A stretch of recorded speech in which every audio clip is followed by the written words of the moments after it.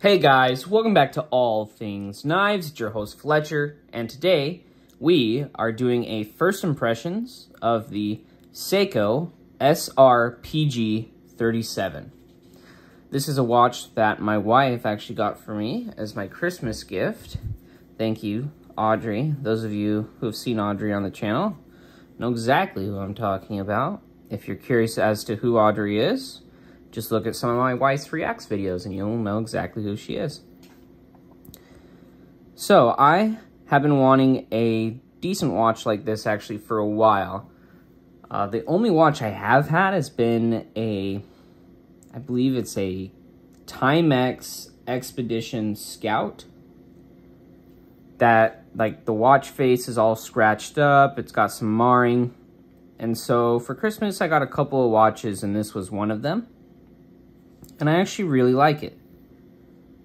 It is, though, about a $200 to $250 watch, depending on when you buy it.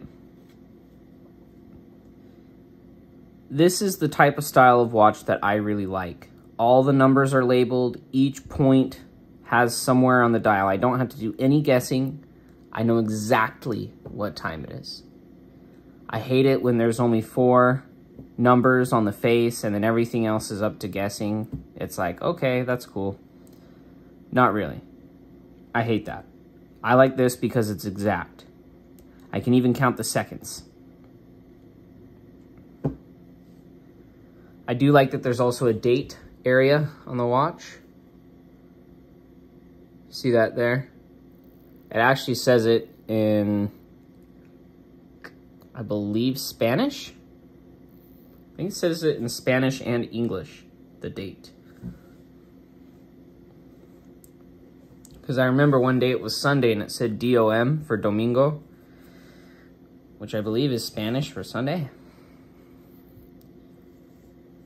There have been a couple times, because I've worn this, the strap, it takes a little used to like getting used to the watch, but then after you get used to kind of the canvas, very, very comfortable.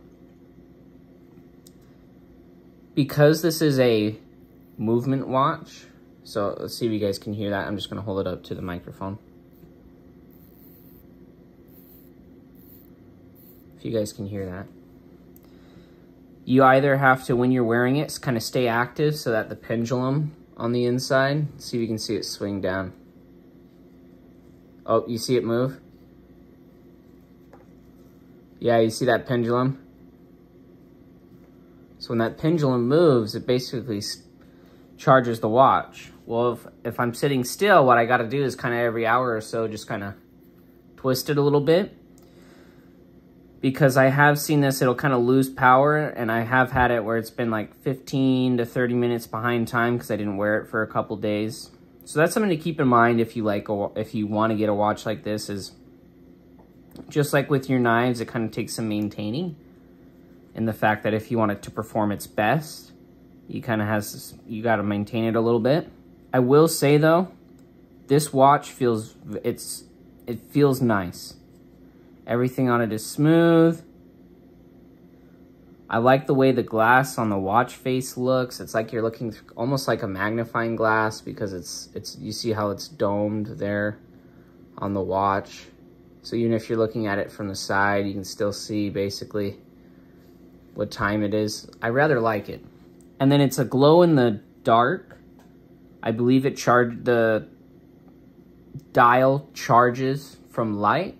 And so when you turn it off, it does that, which is cool, but you can't see the letters aren't. I think it's anywhere where the white is, excluding the letters, will light up. But it works, and it's really cool. There's sometimes where it'll really charge from the sunlight, and then I go into a darker area, and I get a glow off of it, which I like. But this one was kind of meant to be, you know, for a watch, I don't really need a $600 watch. And I've never really liked the metal bands. I've always either liked leather or cloth. Just because there's something about the chain link metal bands that I used to like, but I just don't find them all that appealing. Whereas with something like this, I really like. And if I'm going to spend money on a watch, the last thing I want to have to do is to also switch out the strap. this is perfect. And so I think I'll just end this video with me showing me put on this watch.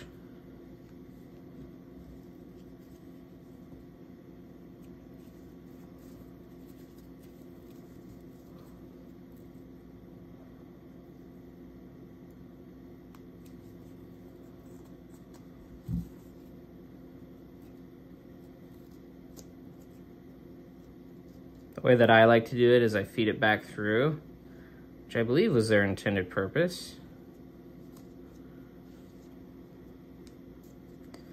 And then if I get enough, I'll normally tuck it back in there.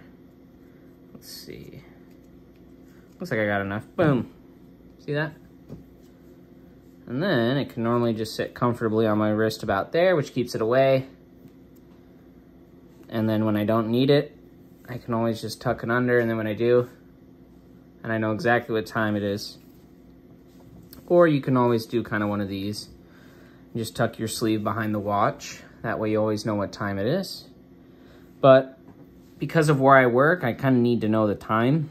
On the gun counter on our forms, where I'm working now, there's a little time slot. When we get busy, it helps. It's not normally a required field, but it helps basically know who's next in line when you put the time.